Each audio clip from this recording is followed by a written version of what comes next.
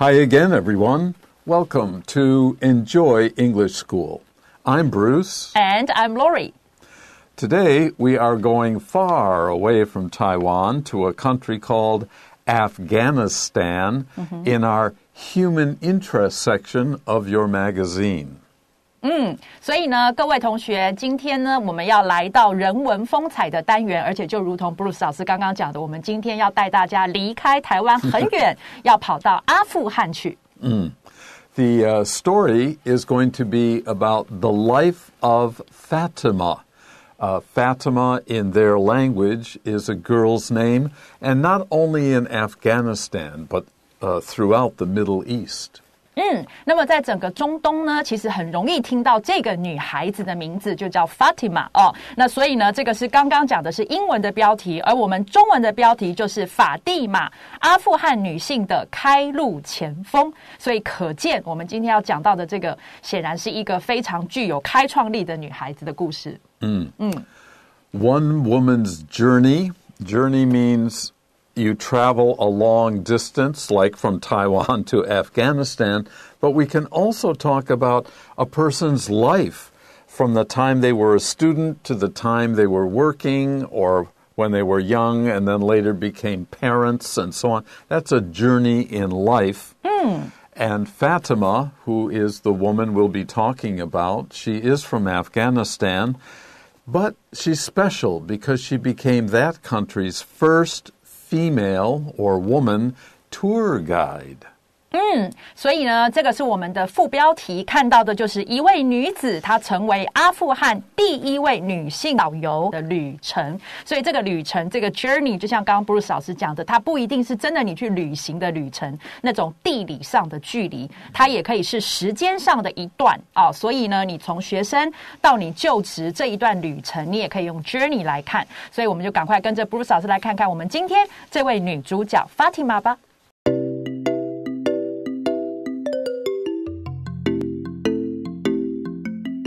Okay, I forgot to mention, this is a 2-day lesson because we think the story about Fatima is not just interesting, but also important. 所以呢，刚刚这个补充一下哦，这是一个2天的文章哦，我们需要2天的分量来好好的了解一下这位又有趣而且也很重要的这位女子。All right, so we'll start. Fatima is the youngest of 8 children in her family. In a poor country, in an undeveloped country, it is normal, it is natural to have big families. And Fatima is one of 8 children. This means she has 7 brothers and sisters. That's right. 所以呢，我们一开始第一句他就介绍到 Fatima 呢，她是她家庭里头8个小孩里最小的、最年幼的那一个。In her hometown, the place where she grew up, which is a remote village. It's a small town, we call a village, in Afghanistan, far away from the cities. Girls weren't allowed to attend school.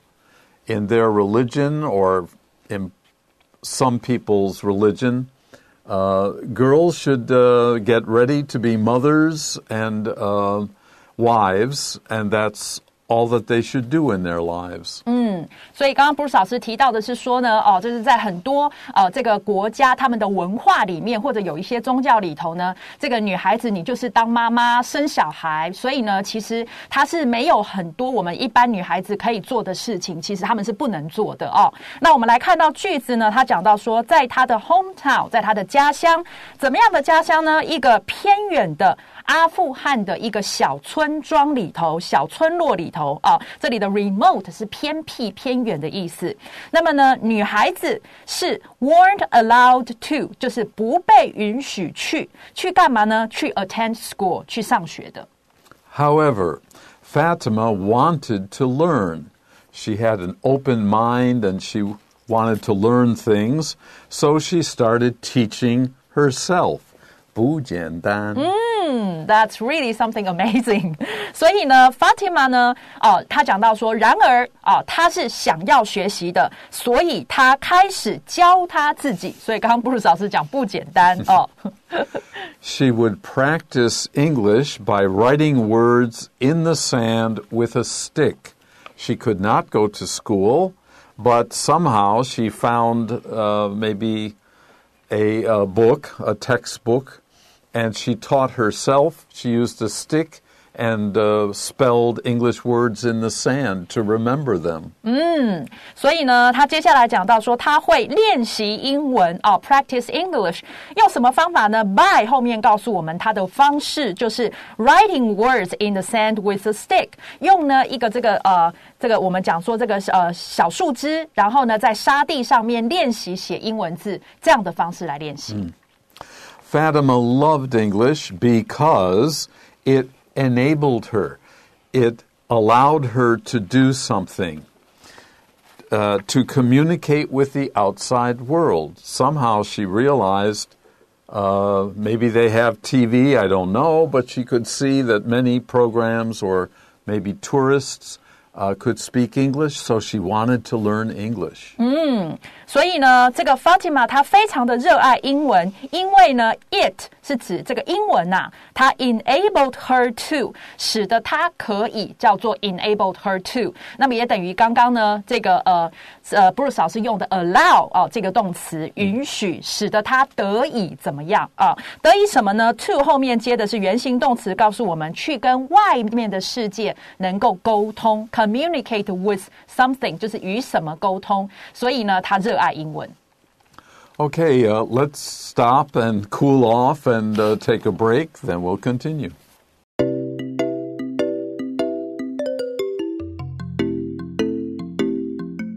Welcome back. Let's continue with Fatima's story.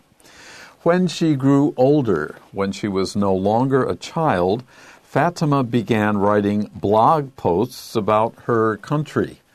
Well, here I have to allow my partner to explain blog posts. I don't know what they are. Oh, okay. There are actually some articles on the internet. That's how they can, read information from like all over the world. Okay. 好，所以我们来看这个句子就是讲到说呢，当他这个长大之后呢，他呢就开始写一些部落格的贴文这里的 blog 我们知道就是部落格每个人可以有自己的 blog， 然后呢有点像是一个 mini site， 然后呢让人家可以来看，可以来 read 这样。然后 posts 的话就是他能够写一些 article， 放一些 photograph， 然后呢来这个做贴文，让人家能够看到什么呢？About her country， 关于她的国家。Right. She wanted foreigners to understand that Afghanistan wasn't just a war-torn country. War-torn means when we talk about a country that is war-torn, this country has had war for a long time, and it's been a very terrible situation. And Fatima probably had some bad experiences, but that's not all of her life in all of the places in Afghanistan, and she wanted people to know that. 没错，所以呢，她想要 foreigner 是指就是我们这些外国的人呢，能够 to understand 去了解到说 that 后面的子句这件事情，什么事呢？就是阿富汗它并不只是一个被战火饱受摧残的国家，这里的 war torn 那个 torn 它其实是 tear T-E-A-R 这个词的过去分词所以呢 war torn 就是指被战争撕裂的这样的一个国家，所以就是被战火饱受摧残的国家。It had many beautiful places. It is Afghanistan. The places that they had never heard about, because if you watch the news, you're only going to see pictures of war in Afghanistan, not the quiet places that are beautiful. 所以接下来这一句讲到 it 是指阿富汗，它有着许多美丽的地方，而且是怎么样的美丽的地方呢？ That 后面告诉我们是他们，这里的 they 呢是指这些 foreigners， 他们从来没有听过的美丽的地方。Fatima's blog posts gained her a lot of followers online. Again, you'll have to help me here, No but problem. remember, she could write some English, and she had a computer, and she was trying to help foreigners understand Afghanistan is not just a war-torn country. 没错，所以呢，最后这边他讲到说呢，这个 Fatima 她的这个部落格的贴文啊 gained her 就是呢为她获得了，这里的 gain 是获得的意思嘛，为她获得了 a lot of followers online， 在网络上有许多的人追踪她的贴文，所以呢 follow her， 然后 they read， 我们可以说就是她得到 she gained a lot of readers of her posts。Oh. So they will read her articles and photographs and understand that Afghanistan is not a war-torn country. Okay, well, that's enough for this section. We'll be back in a moment to finish up.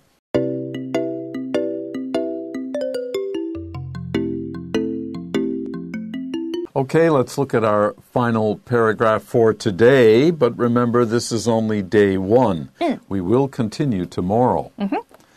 One foreigner enjoyed her writing, her blogs, so much that he planned a trip to Afghanistan. Wow. He wanted to meet the person who was writing such beautiful things about a land, about a country he didn't know much about. 所以呢，接下来我们看到呢，有一个外国人呐，他呢非常喜欢呢 her 是指 Fatima 他的呢这个贴文和他的写作的文章呢是那么样的喜欢 so much that 那么样的喜欢，以至于他呢计划了一趟到阿富汗的旅程。He asked Fatima if she would be his tour guide. Now we often say if, whether, W-H-E-T-H-E-R. W-H-E-T-H-E-R. He asked her whether she would be his tour guide.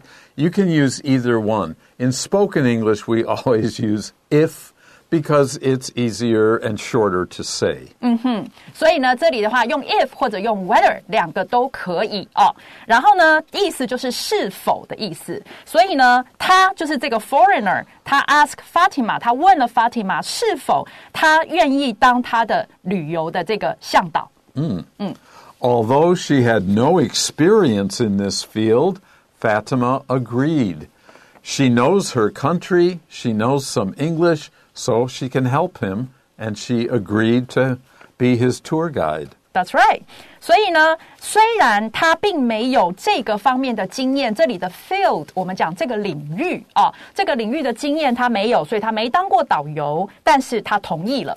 She brought him, the man who was interested in her becoming his tour guide, she brought him to the National Museum, which is just what it says. It's a place where you can learn about a lot of things. If it's a national museum, then it's probably the best or one of the best museums in the country, and told him about ancient art, because in their culture, which lasts a very long time, of course they had painting, they had sculpture, they had many different kinds of art. 所以呢，首先呢 Fatima 她就带着他到了这个当地的这个国立的美术馆，然后呢，并且呢，告诉他关于一些非常古老的艺术作品的部分。Later, afterwards, after the museum, they drank tea at a traditional Afghan tea house. Now, this is an experience. It's not just looking at the history of a country. It's something that all the people in Afghanistan do. And here in Taiwan, tea houses, or in Japan, are very, very popular too. True. 所以呢，这里原来没想到阿富汗人他们也喝茶所以呢，他说，然后稍后呢，他们就喝茶，在一个什么地方呢？在一家非常传统的阿富汗的这个茶馆里头他们在那个里面品茶。Fatima's guest, this is the man who read her blog and wanted her to be his tour guide. That's her guest. Enjoyed the tour so much. This man enjoyed visiting Afghanistan with Fatima so much that he started mentioning her to his friends. If you meet someone you like or you have a good experience, you want to share that with other people. 没错，所以呢，这里啊，他们这个度过了这么愉快的这个旅程，显然很愉快。所以 Fatima 她的这位客人呢，是那么样的享受这趟旅程，以至于这里我们看到又再一次有一个 so much that， 以至于呢，他开始 mention 是提及、谈到的意思，所以他跟他的朋友提及了 Fatima， 谈到了 Fatima。In 2020, last year, she landed a job. Now, this is an unusual usage for land, but it's a verb, and if you land a job, then you get a job. You are successful trying to work at a job. Where? With a travel agency, because she wants to be a travel agent that offers tours in locations. This travel agency is not just, come to Kabul, our biggest city, and where people drive cars and have computers and so. No, they want to take people to places that are in locations. Remember, we used the word remote. They're far away from the airport in the big cities, but they really show you what the real Afghanistan is like. 没错，所以呢，接下来这一句他讲到说，那么在2020年的时候呢，他获得了一个工作。这里的 landed 就像刚刚 Bruce 老师讲的是 land 比较少见的一个用法，它的意思等于就是 get 得到、获得。所以他得到了一个工作，然后是跟一家旅行社来配合，干什么呢？这家旅行社呢，它会 offer 是提供tours 是行程的意思。怎么样的行程呢？In locations 带去一些地点，怎么样的地点 that are rarely visited by people， rarely 是很少的所以很少被人去造访的那些地点。所以换言之，就像刚刚 Bruce 老师提到 remote 这个字一样它是一些比较偏远的地方，但是呢一样是很美的，他们就专门带这种行程。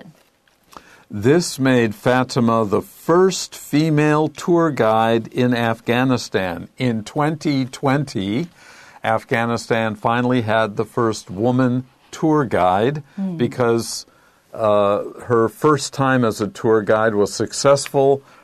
That man talked about her and wrote about her. She became popular, so she could work at the travel agency. 对啊，所以呢，最后我们讲说就是 this 使得呢 Fatima 就这样成为了阿富汗的第一位女性的这个导游。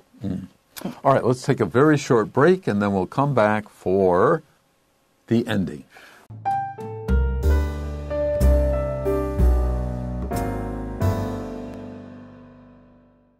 Okay, we talked about poor Afghanistan has been fighting wars for a lot of its history, many of them in the last 20 and 30 years or even longer than that. So we described it as a war-torn country. Torn comes from the verb T-E-A-R, tear. Tear. I'm not going to do that, but you could tear the paper.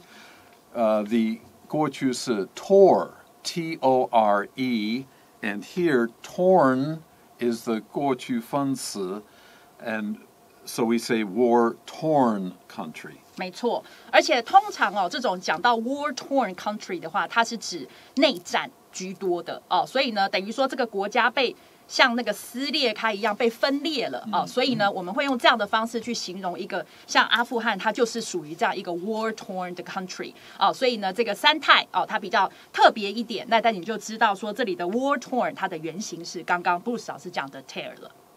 And Laurie just mentioned that the country seems to be torn, 内战.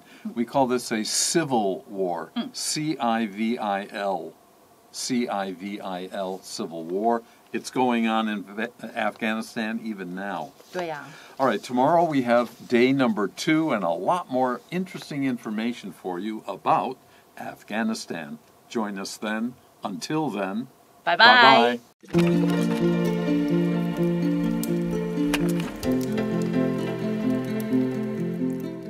第42页人文风采，法蒂玛阿富汗女性的开路前锋。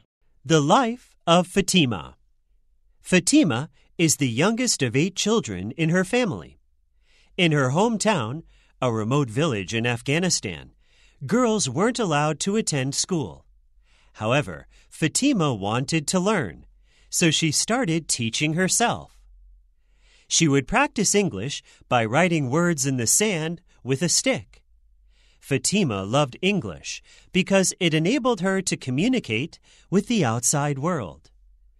When she grew older, Fatima began writing blog posts about her country. She wanted foreigners to understand that Afghanistan wasn't just a war-torn country. It had many beautiful places that they had never heard about. Fatima's blog posts gained her a lot of followers online. One foreigner enjoyed her writing so much that he planned a trip to Afghanistan. He asked Fatima if she would be his tour guide. Although she had no experience in this field, Fatima agreed. She brought him to the National Museum and told him about ancient art. Later, they drank tea at a traditional Afghan tea house. Fatima's guest enjoyed the tour so much that he started mentioning her to his friends.